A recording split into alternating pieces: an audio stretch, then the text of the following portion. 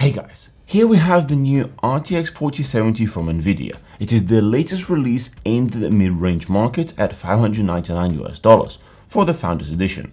Just like with the other cards, Nvidia is raising their prices. This 4070 has a $100 premium over the last gen 3070, and a hot take here, I think is justified. Let's get into it. Instead of keeping you in suspense throughout the entire video, why don't I tell you now and then show you? So here it goes. I feel at $599, this card right now is just about right for the market, as its general performance is just 3% short of RTX 3080, while being much more power efficient. On average, we found it to be about 76% more power efficient, which also means it's easier to cool. On top of all of that, you get similar RT performance and much improved DLSS 3. And the cherry on top is AV1 encoder, which personally I'm a big fan of for video production or streaming. In terms of pricing, at the time of writing, finding a new RTX 3080 below $700 is quite challenging, but you could potentially snag a second-hand unit between $400 and $700. However, there are always risks associated with purchasing used products, so if you choose to go down that path, be sure to shop at outlets with buyer protection.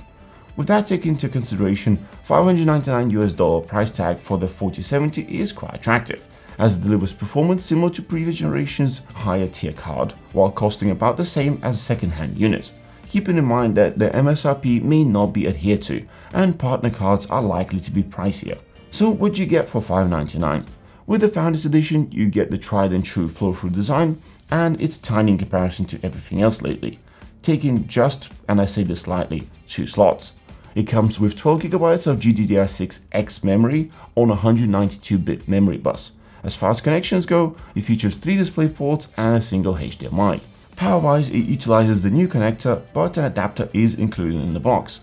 You'll need 2 PCIe 8-pin cables to power this card. We tested its performance using Ryzen 7 Test Bench, which features a wide variety of graphics cards. Our graphs are sorted by overall performance, which includes average FPS, 1 percentiles, and FPS per 100 watts combined. This is why RTX 4070 ranks above RX 7900 XTX in Shadow of a Tomb Raider at 1080p, even though it has lower average FPS. Due to its high efficiency, RTX 4070 comes out on top. While this may not matter to everyone, it is essential to understand how the graphs are set up.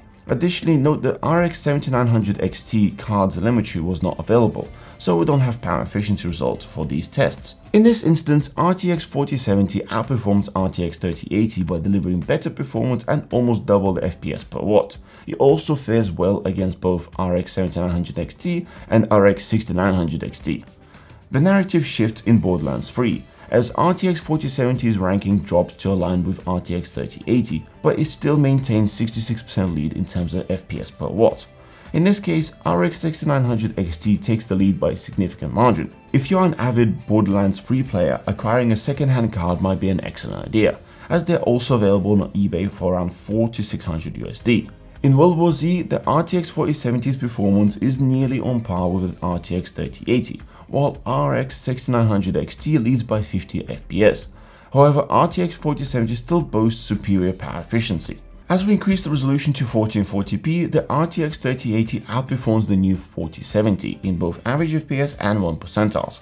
However, both cards lag behind their AMD counterparts, the RX 6900 XT, which occupies similar price range in the current market alongside with the RTX 3080 and RTX 4070. In Borderlands 3, we observed similar results, with the difference between the two Nvidia cards being 6% in average FPS and 8% in 1 percentiles. However, the new card boasts 52% greater power efficiency, while the RX 6900 XT is closer in terms of power efficiency. In the more demanding title Horizon Zero Dawn, at 1440p, the RTX 4070 surpasses the RX 6900 XT in overall performance, including power efficiency, but falls short in raw FPS. At 4K in Shadow of a Tomb Raider, the RTX 4070 exhibits a higher performance than RX 6900 XT, and due to power efficiency, it outpaces the RTX 3080. In rasterized gaming, the $200 price tag difference for the marginally faster RTX 4070 Ti may not be justifiable. The RTX 4000 series has made significant strides in ray tracing performance and DLSS 3, which includes frame generation. In Cyberpunk, with maxed out settings and maxed out RT settings, the RTX 4070 struggles to compete with the RTX 3080 and delivers half the frame rate.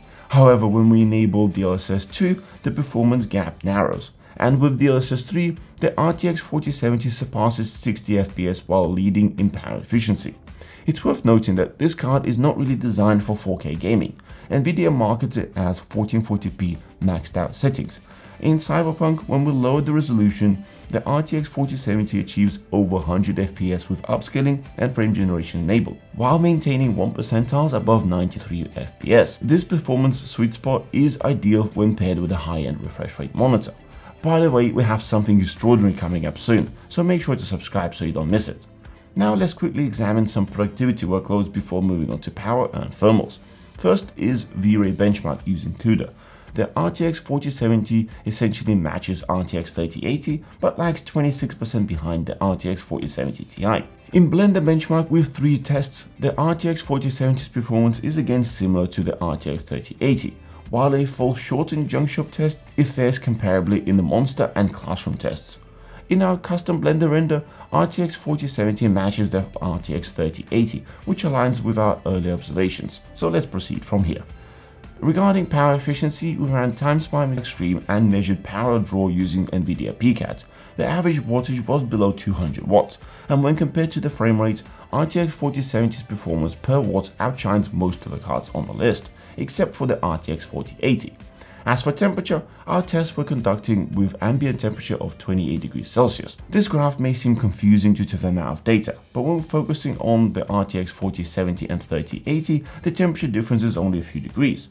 However, RTX 4070 operates at 35.7 dBA, while RTX 3080 reaches 51 dBA, which makes sense given the latter's power draw and subsequent thermal output that needs to be dissipated. In other words, RTX 4070 keeps it cool under pressure, maintaining significantly quieter operation compared to the RTX 3080, which leads us well to the conclusion. The Nvidia RTX 4070 proves to be a strong contender in the mid-range market, while being alone in this market segment in the new generation.